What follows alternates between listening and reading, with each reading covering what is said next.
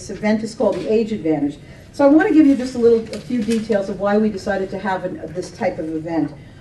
As we work with our clients, we realize that so many of our clients are baby boomers, 50 plus, myself included. And that poses a completely different set of problems or challenges and opportunities for those of us that are seasoned professionals.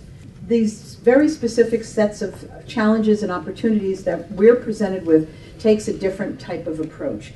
So when we put this panel together called the Age Advantage, we realized that there really is an advantage today to being a seasoned professional. We bring a lot to the table. We've learned that hard skills just aren't enough today, and it takes soft skills. You need to bring the whole package to the table. So we brought together a panel of experts that will address some of the issues. Rex Huppke is with Chicago Tribune. He's a columnist and a reporter. And Rex is going to be giving us some information about what he has found statistically and based on research of where the trends are going in hiring seasoned professionals and us baby boomers. Steve Steinfeld, who some of you might have heard speak before.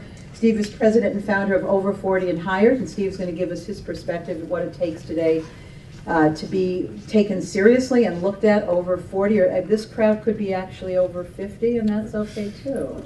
Then we have Todd Bermont, and Todd is going to be dealing with something that I think all of us really desperately need to know about, which is overcoming the age objection by selling your experience.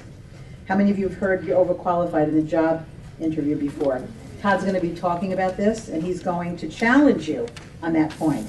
Linda Ray, who's director of business systems at Granger, and Linda is the president of a really interesting division called the Generational Business Resource Group that brings generations, baby boomers, Gen X's, millenniums, all together and to teach them how to work intergenerationally together, because it is different.